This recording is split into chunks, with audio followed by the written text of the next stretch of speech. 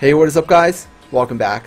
So, welcome to my guide video for newer players. This is mainly directed at players who aren't able to farm B7 to B9 yet. And, I just made that guide video on how to make gold. And I'd imagine a lot of people maybe aren't at that point yet. So this is just a guide telling you guys or teaching you guys how to get through early game as fast and as efficiently as possible. Now, right now I'm on my ult. This is called FantaNoob. It's not really leveled. I didn't really play on this account too much, but I have been slowly leveling this account, playing about like 2 hours every single day, like super casual, like a casual player would probably. And I've just been leveling a water team, trying to get through B8 as fast as possible. I did grab 2 water monas. This one's Evo 2, this one's only Evo 1, and this Cotine and this Shelly. Now you might be asking why I didn't use this water Valk. It's because I actually limited myself to not being able to use any Nat 5s or unattainable Nat 4s. I really didn't use this water Valk Nat 5 because it's like not everyone would choose this water Valk as their contract hero. Maybe some people chose the Fire Arthur or the Wood Odin. If you chose the Fire Arthur, it's actually pretty bad. Well, the Fire Arthur isn't bad, but if you chose the Fire Arthur for your contract hero, it actually hurts your progression quite a lot early game. Mainly because he doesn't really help with farming or like farming anything. My recommendation actually is to choose the Wood Odin. I'll actually talk a little bit about that later. But I chose the Water Valk just to, I don't know, I liked her more, and I wasn't planning on using any of them, so I just basically picked her up, and she's just sitting in my inventory. So yeah, she's just sitting on my ship, chilling, and not really being leveled and stuff. I actually allowed myself to use these two because these two are obtainable. Like, you get this one for free, you get her for free, you get this by farming. Like, he's a farmable Nat 4, so pretty much everyone can get him. You also get a free copy of him just by playing the game as well, so he's 100% free. Now, my team isn't really ready for B8 yet, but I can show like a test run of B8. It's really unstable right now because these two are only at 4 stars. They're not at 5 stars, and their gems are also really shitty. Like this is like the definition of ass. All right, but I will borrow like a rep, and then I'll show you a run of like B8 and how this team is pretty close to being able to farm through B8. I don't have a lot of friends either, but I think I can use this Water Valk. This Water Valk might be a little bit too strong actually to be farming B8. Oh, this Water Valk is way too strong. But then I really don't have anything else to use. If I use this, will she get soloed? No, I have to use a water monster. I can't use anything else. Alright, we're just gonna have to go with this. I don't have any friends. I'm sorry. I'm a loner. I got no friends. It's the only rep I can use. I would use my Shelly, but he's just way too weak. Like, this Cotine's still even stronger than the Shelly, because the Shelly's only Evo 1. Probably should have just used 3 Monas. Would have been better. But I need to farm another Mona.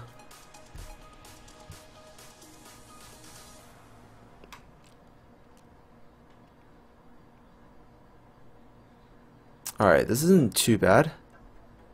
It's just that my Cotine isn't getting any blue souls, which is a little bit sad. Which kind of makes me wonder if I should even be using this Cotine, because, you know, if I just use like 4 water attackers, it actually might be a little bit better.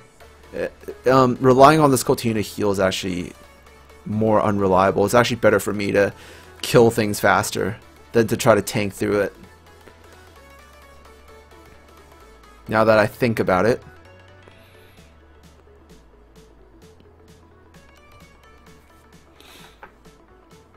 But yeah, they're pretty good. Like, you see them attacking my Mona, and my Monas being able to hold off on their own. So yeah, this definitely works.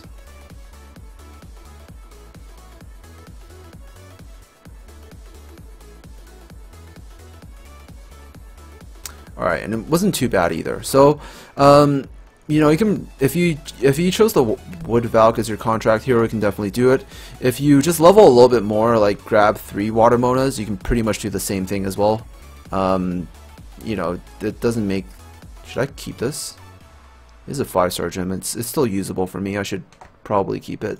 But what I'm trying to say is you don't exactly need to use the water Valk. You can actually use like 3 water Monas, and if you raise them all to Evo 3, you can pretty much get the same results. Obviously that's a lot of work. There are other water monsters you can use as well, pretty decent water nukers, especially ones that have like elemental advantage against fire. If you happen to have something like a water Beth, that's actually really strong.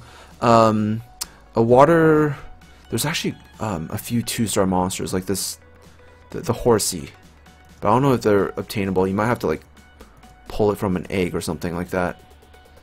But like this even has like Fire Predator on its first skill as well, so it's like it's pretty easy to level as well. I can definitely raise one if I happen to pull a water one. I don't think they're farmable though. Only the fire one's farmable. Yeah, the fire one's farmable, but the water one isn't. The water one technically is in Skyfalls, but I don't think I can get to Skyfalls, so if I want to use him, I need to basically pull him from a small egg. But I think he's definitely a pretty good monster I can actually make use of if I get early on to help me get through B8 a little bit faster. You can actually make use of a lot of 2-star monsters. I think the water lat's also pretty good, but I don't know what happened to mine. My memory's a little bit foggy. I might have accidentally fed him. Maybe it wasn't an accident. Maybe I just didn't like his face. But I think he's gone. But there's a lot of water monsters you can use to replace whatever you don't need, and you can get through that. But if you chose the Wood Odin for your contract hero, what you can actually do is you can use wood monsters and use those wood monsters to get through B8. Like the Wood Boltwing is actually very good, or not B8, B7. And Wood Miho is also very good. Wood Miho is also farmable. They give you a lot of Mihos for free. So if you just play through the map and you know, go through everything, you can actually get some wood Mihos. Like, you know, they give you Mihos and stuff for free, so you can actually grab these wood Mihos. If you clear through all of Extreme, they give you like a free wood Miho. And wood Mihos are also farmable on Extreme mode. If you farm the map a few times, you might come across one. So that's definitely not too difficult to get. Same thing with the Wood Mona. Wood Mona has to be summoned, but you know, if you summon a Wood Mona, you can actually get it to Evo 3 pretty easy. Or you can use like a Wood Beth. Wood Beth is also farmable. It has Water Predator on both his skills, so it's a very excellent monster for B7. But this isn't really a golem guide. I just wanted to point those monsters out to tell you guys that there's a lot of really good farmable and obtainable options to help you get through B7 and B8. Now, onto the real guide part on how to actually get through it. I talked a little bit about golems just to kind of get you guys started on what you want to try to aim for and what monsters you want to try leveling. And now to actually level those monsters and try to progress. So you actually have two routes, two choices, two teams that you can choose to get you through early game. Basically, what you want to do is you want to build either a wood team for B7, or you want to build a water team for B8, and you choose between the two. If you choose, and I think it's actually pretty good for you to build both, which is what I'm doing. You can focus on one, but you want to build both at the same time, because and it's actually easier for you to maybe start by building a wood team first and then move over to a water team. I actually made the mistake now when I made this account to actually go straight for the water team, and it's actually hurting my progression quite a lot because I'm not able to farm on Phantom Forest Extreme. So what I did on my account is very simple. I went through normal mode on these 4 maps and, you know, unlocked Pagos Coast. I didn't really play through this map at all. I basically just played through Pagos Coast, and that's pretty much it. And I went through normal mode, I went through hard mode, and I got to extreme mode. And I went through extreme mode on this first map mainly to kind of also unlock the second map as well. I didn't really even need to unlock it. As long as I unlock like maybe the gold stage on, as long as I can get to this stage on extreme mode on Phantom Forest, I'm pretty much good. Like, I'm set for the early game as long as I can get to this stage. And the reason why I recommend choosing the Wood Odin first is the Wood Odin, even with really shitty gems, can still help you clear through this stage really easily. And once you're able to farm through this stage, you actually have access to 4-star gems. So what what normal mode drops is 1-star to 2-star gems, hard mode drops 2-star to 3-star, and extreme mode drops 3-star to 4-star gems. So you have a chance to get 4-star gems. If you farm the stage enough, you can definitely get 4-star gems for every single one of your monsters, for every single type of main stat that you want, as long as you farm enough. Like basically just go through like 100 runs. It's not too hard. If you have your Wood Odin, you can get through like 100 runs of this, and then you will have basically gems for your entire team. All your monsters that you want to build can be fully gemmed with 4-star gems, and the substats don't really matter at this point because you don't have the luxury to really care about those substats, and it's not really needed. That you don't really need like really good substats to be able to make it through B7 and B8. So I would say B7 is actually slightly harder than B8. But if you chose the Wooden as your contract hero for B, you can actually get through B7. You can get away with a lot of things, and you can actually clear through B7 a lot easier. Obviously, I don't have the Wood Odin. I don't have the Wood Odin with me. I didn't choose it as my contract hero. I won't be able to really show a B8 run. These three aren't really ready for. B7. These three aren't really ready for B7, but basically, what you want is you want to level your monsters up to 5 stars max level if you can, and get them gemmed up with 4-star gems, and upgrade those gems to +12. Like, don't be afraid to spend your gold, and just upgrade those gems all the way up to +12. And those 4 monsters, wood monsters, should definitely be able to solo B7, or not solo, but like clear through B7 relatively safely. And B7 even got easier than it was before. I was able to do that when I first started the game. Now it's even easier because the resistance of the golems is also lowered. So if you have something with sap or something with armor break, you can actually land it on the golem a little bit easier now as well. So definitely B7 is pretty easy to farm if you have some decent wood monsters. Like, you don't need strong wood monsters. Like, these 3 are pretty easy to get. This one's free. If you chose the Wood Odin and have the Wood Boltwing, you're pretty much set. You can just throw in 2 other random wood monsters. It doesn't even need to be anything important. Like, throw in 2 wood bets. Like, bets are farmable here. You can get a bunch of bets. Just throw in 2 wood bets, you're good for B7. For B8, B8 is pretty much like my greatest recommendation is to use the Monas. Monas are really good, like the water Mona. You can actually, if you have absolutely nothing else to use, just throw in 3 water Monas. You can actually get your wood team like up maybe to 4 stars, and level your Wood Odin up to max. Maybe raise that Boltwing to 5, and then maybe those 2 can already be strong enough to get you through B7. And then you can start working on your B8 team, because B8 is much easier to farm and much faster to farm. So if you just want gold and stuff, B8 is also like a little bit better than B7 in terms of time efficiency. But as long as you can clear through one of these stages, you will be able to, enter mid game. You can actually go back and look at the gold farming guide, and you'll be able to farm B7, be able to convert your gold into astro gems into energy, and energy back into gold, and make a profit every single time, as long as you're able to farm one of these 3 stages.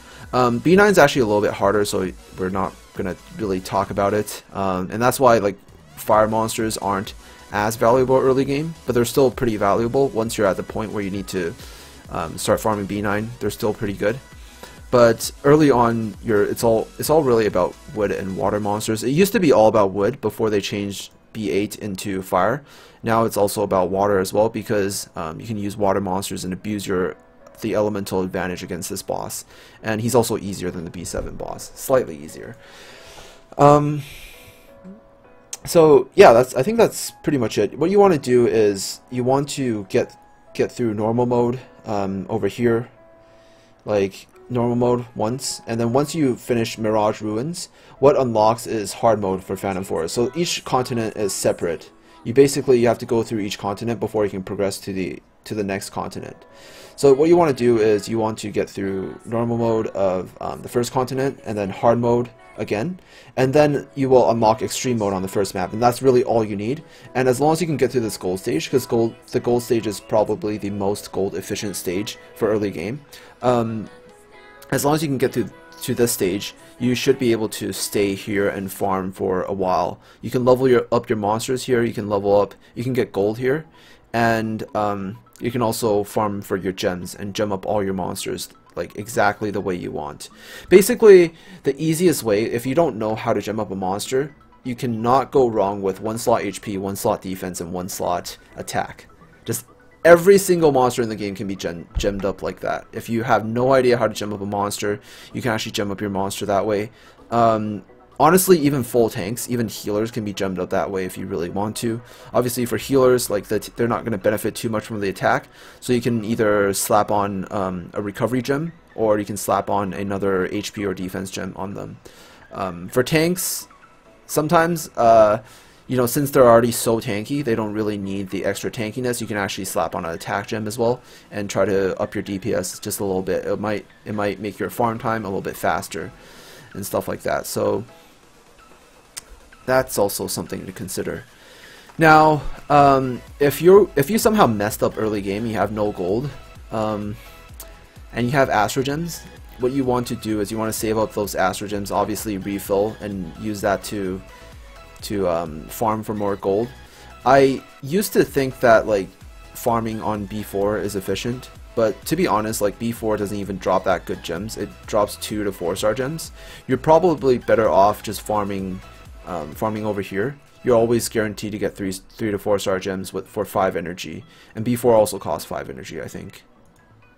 I'm pretty sure it does.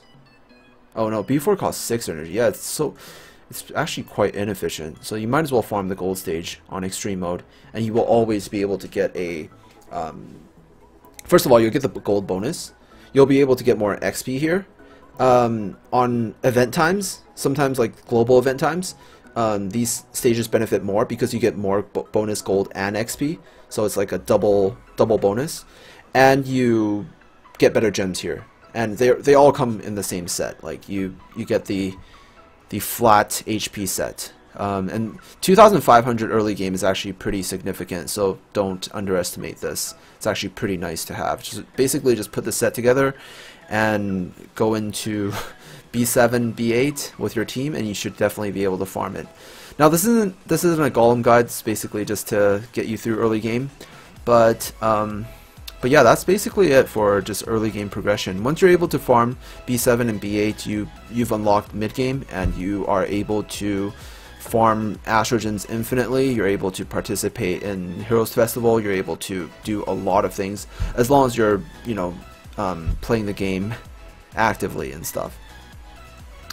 So yeah, that's pretty much it. It's been a pretty short guide. I will be working on this account and leveling it and trying to get it a little bit stronger for future guide videos. But thank you guys so much for watching, and hopefully this helped you guys out a little bit. And if you have any questions, you can just leave me a comment, or if you want a question answered immediately, you can actually hit me up on Discord. I'm pretty much always online unless I'm either recording a video or asleep or fapping. Yes.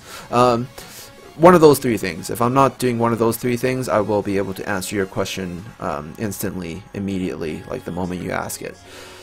So yeah, that's pretty much it. So thank you guys so much for watching, and I'll see you guys in the next video. Peace out.